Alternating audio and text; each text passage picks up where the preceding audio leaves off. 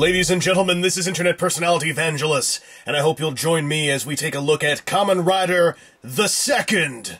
Kamen Rider 2, Hopper number 2 from Kamen Rider the First. This immortal man invaded my desk from the secret headquarters of HLJ. And at this point, I've said so much about these the first and the next moles, there's not a whole lot to add. There are no surprises here. This is the modern movie remade Ichimonji suit from the first.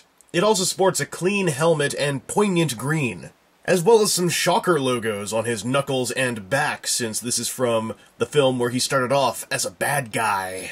The most important thing I can show you is what he looks like in comparison to his original release from Kamen Rider the Next. As you can see, they are nearly completely identical! The only different components are the cracked helmet versus the clean helmet, but otherwise, the next version is simply dulled in every way. His green is slightly faded. He's scuffed and dirty. His ascot is a little bit darker. His compound eyes are maybe slightly darker, only they really aren't. It's almost impossible to tell the difference in the greens unless you've actually got these figures next to each other, to be honest. Oh, and the next version doesn't have his shocker logos. I'm sure this actually fits into the unstated canon of the movieverse these guys come from. Like, the reason why there were so many more differences on Takeshi is because maybe he was upgraded while Ichimonji was left to his own devices, slowly withering away in the same cyborg body he had since the first movie.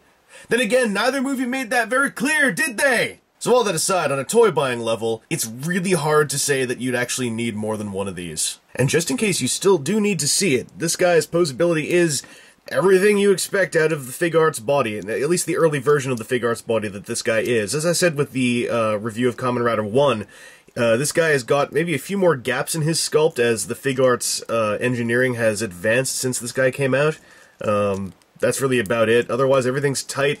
Maybe he actually feels a little bit tighter than the 2008 releases, although that could just be because they are from that many years ago, and this guy is from 2010.